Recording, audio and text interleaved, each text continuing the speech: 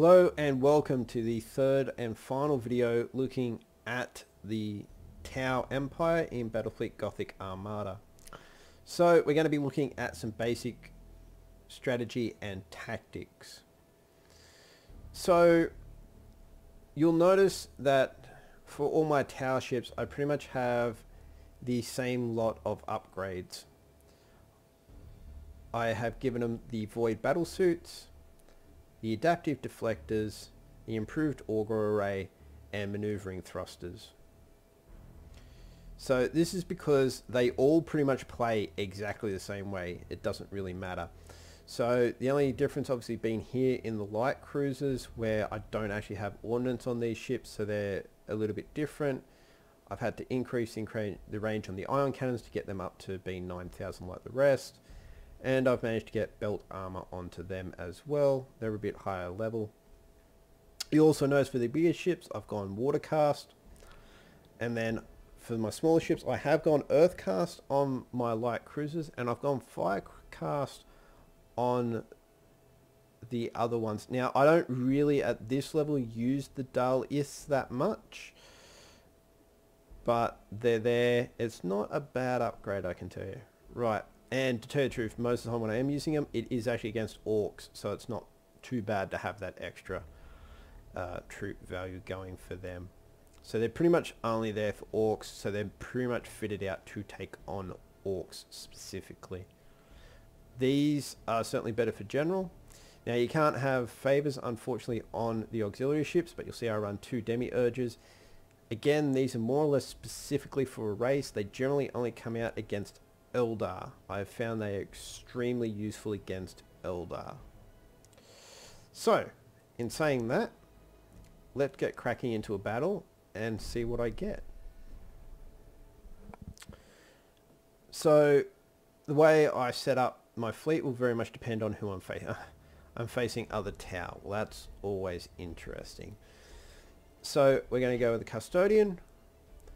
We're going to go with a Viola. And we're going to go with a Sarkea. You'll see that that uses up all my points. So that gets me the 3 ships plus the 3 escort ships that come with the Custodian. So we're going to pop in. So the idea here is pretty much overwhelming firepower. So that Custodian puts out a stupid amount of firepower. The cruiser does as well. And I pretty much have to use the Sarkea because of points. Now, this is a Tau unique feature. During the deployment phase, you choose between Montcar or Caoyon. So Caoyon says that you get essentially less accuracy loss at range. So I'm actually going to choose that one because I'm facing other Tau, so odds are this engagement is going to happen over decent range. It's also the one I tend to use against Chaos. Otherwise, most of the time I go with Montcar. Imperials, it can be a bit of a toss-up as to which one you use, because they may stay at range, they may get in close. Orcs and Eldar, though, will definitely get in close, so will Space Marines generally, so I go with Montcar. As you can see, Montcar is quite useful. So, enemy ships troop value reduced by 5. And in addition, the chances of destroying a targeted subsystem on a ship are quadrupled instead of doubled. This bonus is also applied to critical damage caused by weaponry. So it is an overall useful, but for the longer range engagements, I just go straight up for, well, hopefully I'll hit more often. So, having a look at the battlefield. Oof. Well, I don't actually particularly like that. I am not the biggest fan of an empty battlefield as Tau, but I am going against other Tau, so we'll see how this goes. I'm just going to go for the really big open space so they can't hide in those, as they're a little bit closer to their end of the battlefield. So I essentially use my escort ships as scouts slash a screening force. So we'll just chuck that in. Now, if you haven't used the settings to set these up, for some weird reason, they will be default set to frontal engagement, despite the fact they have no frontal weapons, unlike pretty much every other Tau ship, so you will have to change to broadside. Just keep that in mind. So I want to go to roughly halfway up the board and just tell them to go and sit there. Right, and we're going to place the custodian in the middle, the viola on one side and the Saskia on the other side. Now I'm just going to send this straight up the middle, about 3 to 4 grid squares behind where I've set my Nikasar Dows to go. Given this is tower, I might go 4. Now the thing is with this, so I will set it up here, but I'll probably have to bring it a little bit across when I actually send it up, otherwise I'll find it's out of range of yeah, that should be enough. Otherwise I find it's out of range of my repair drones, whereas I don't have quite the same problem with the viola, but I'll bring it in a little bit anyhow just to be on the safe side. Right, so that's all the setup done. So let's get going. So first thing, get my fighters out and use my auger probe. So that looks like a nice big concentration of them there. Right. So the way I've got Dows set up is that they get themselves the improved auger array, so they're better at scouting. The additional voids and the additional shield capacitors, so that they just last a bit longer. They're relatively tanky anyhow with the 200 and 200 shield to start with. They've also got a high turn rate, which is nice, and they do actually put out a decent whack of damage. But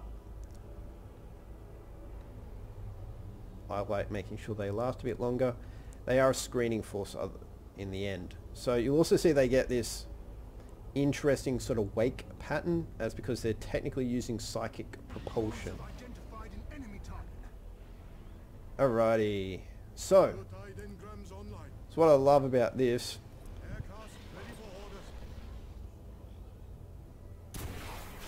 is I can essentially just fire off some torps, and because I suspect that I may have issues hitting with all of them, I'm going to fire 2 lots of torps at them. And I should practically kill at least that one. So these will actually have a decent chance of shooting down ordnance. So we'll see how we go before I start firing off my ordnance.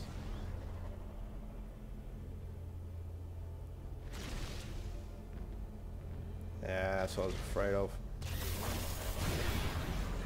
Alright, so we'll take down that one. Okay. And we'll take you down while I send these after them. So pretty much I'm going to sit here with these in just a battle line and not moving them at the moment. They will, the AI will go after these first, as you can see. But as you can see, I do chew through them fairly quickly. Now, the other thing I quickly want to do is I want to be getting that going. And you'll see that they've already cooled down. But what I'm going to actually do here is I'm going to start shooting at the bigger ships.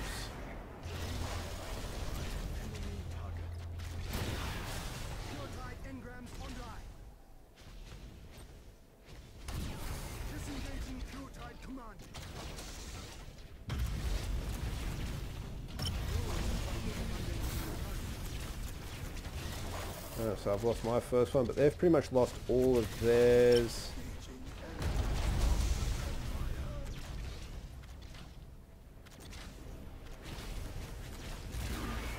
Right, so they're using the smaller demiurges.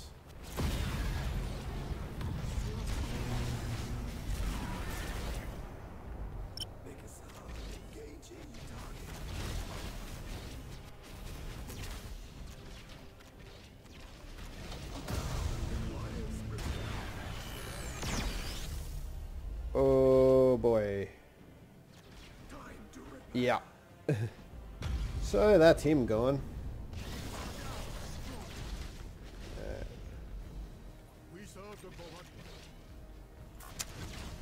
Damn it. Oh, that's annoying. Okay, so we're just going to do this, and you're going to see huge amounts of his hull disappear.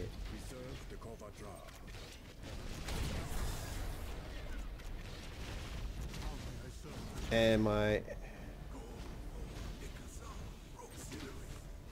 reserve Nikasars are up.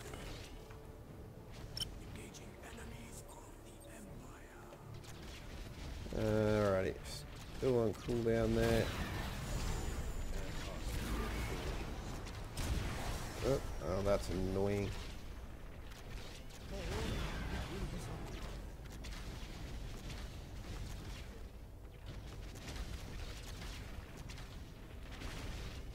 But as you can see, I am more than handily taking care of that. I did not realize I'd done that, but that's fine. We'll get him back soon enough.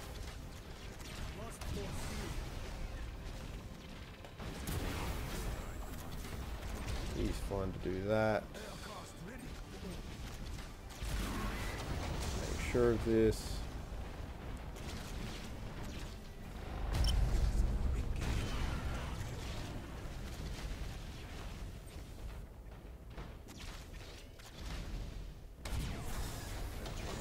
Okay, so now I'm going to have to actually do this because I don't quite have the angles right.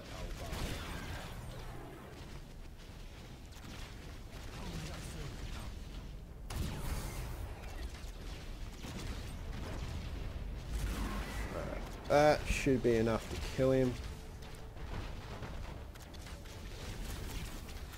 Actually, it's probably overkill. Yeah.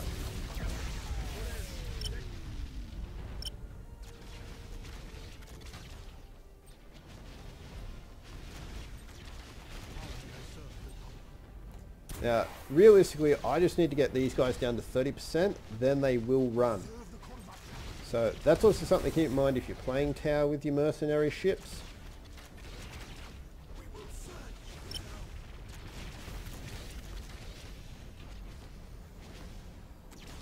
And you'll see there, he's already gone insubordinate, but I am going to kill him before he can run.